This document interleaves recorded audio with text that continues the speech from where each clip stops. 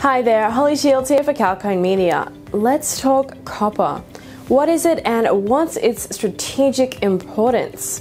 But before we get into it, please sub to our channel and press that bell icon to get notified on our latest videos. Copper is a reddish metal that is atomic number 29 on the periodic table. It is one of the first metals extracted and used by humans. Since the beginning of civilization, the metal has made key contributions to sustaining and improving society. Initially, the use of copper was limited to coins and ornaments. Later, its use widened to tools.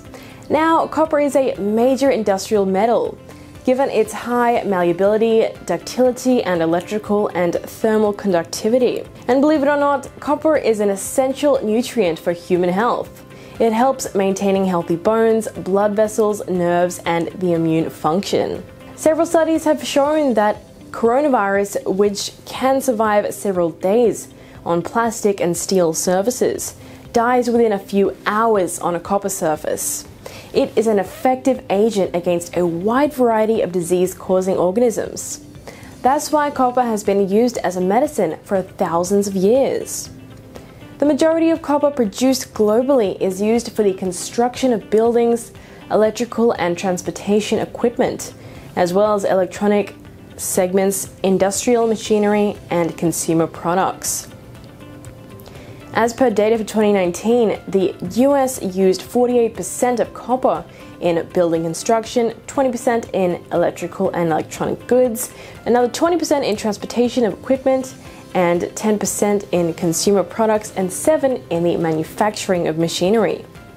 To manufacture semiconductors, many players have started using copper in silicon chips, which enables microprocessors to operate fast and be more energy efficient. The demand for copper is also increasing due to its wide applicability as a low-carbon energy transition metal. The red metal plays an important role in renewable energy solutions like wind, solar, tidal, hydro, and biomass by improving their overall performance. The surging demand for electric vehicles has also cranked up the demand for copper. It's a crucial metal for the manufacturing of EV batteries, changing infrastructure and control systems. As pandemic-induced challenges led to a decline in copper production, the demand and supply of copper is considered in deficit.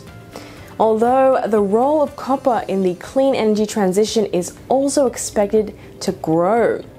As per the International Energy Agency data released in May, the demand for copper is anticipated to rise to 1.7 metric tons in the electric vehicle and energy storage sectors by the year 2030, under a sustainable development scene compared to 0.1 megatons in 2020.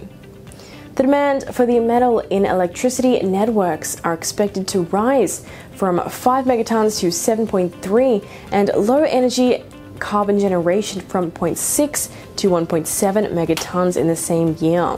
Global copper refinery operations were up due to growth in refinery capacity in Peru, Chile, Russia, Zambia, and Kinshasa. The global demand for the red metal is expected to grow further owing to surging demand for electronics, renewables, and EVs. Given the robust increase in demand and limited supply of the red metal, the copper prices reached an all-time high of 4.90 US per pound in May. Globally, copper supply is considered to be less risky because of its production not limited to a single country or region. Copper is one of the most widely distributed metals found across the globe. As per the USGS Mineral Commodity Summaries data, Chile is the leading producer of copper in the world. And coming in second place is the nation of Peru, which accounts for nearly 2,400 megatons of copper production. So in short, when it comes to copper, South America is a gold mine.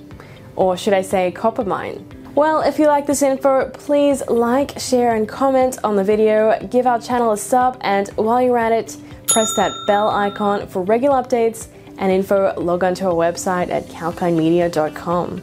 This has been Holly Shields for kalkinemedia.